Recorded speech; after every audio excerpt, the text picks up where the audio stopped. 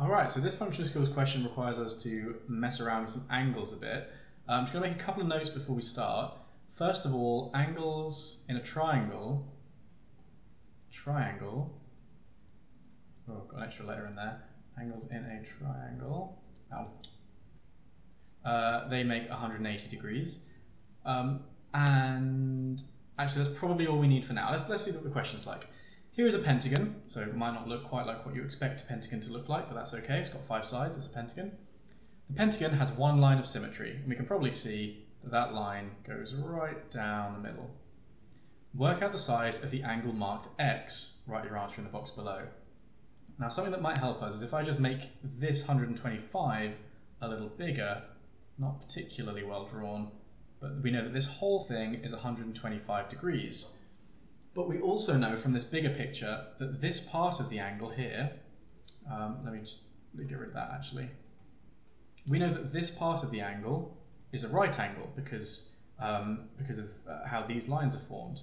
So if that's 90 degrees, then how big does this bit need to be so that altogether is 125? So does that? I think that makes sense. This entire thing is 125. This bit is 90. So whatever extra you need to add to 90 to make 125, that's how big this part is. So if I might as well use the calculator. If I do 125 minus 90, then the answer is 35, and that is how big this needs to be. So I can put a 35 degrees there because that's 90.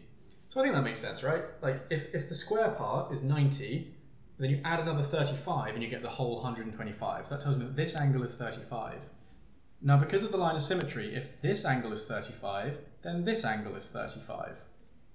And now we can finally use the rule that I've written up in the corner here. Angles in a triangle add up to 180. So far in this triangle at the top, if we just focus on that, so far in that triangle we've got two lots of 35, which together make 70 degrees. But altogether they need to be 180. So now we can work out what does this angle at the top need to be so that when you add it to the 70 we've already got, it makes a total of 180. And to work that out, I'm going to take away 70 from 180. The answer is 110, which tells me this angle up here is 110 degrees. So to confirm, the reason why that's got to be 110 degrees is because 110 plus 35 makes 180. It does make 180, yeah.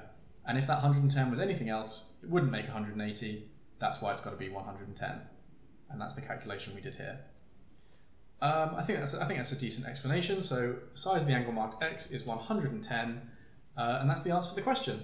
So really, it was testing you on whether you knew angles in a triangle add up to 180, but also whether you could break down the 125 into the 90 at the bottom and the 35 at the top, which we needed to get the other 35 so that together they make 70, and we can find the missing angle from this triangle where they all add up to 180 together. All right, nice, cool. On to the next one.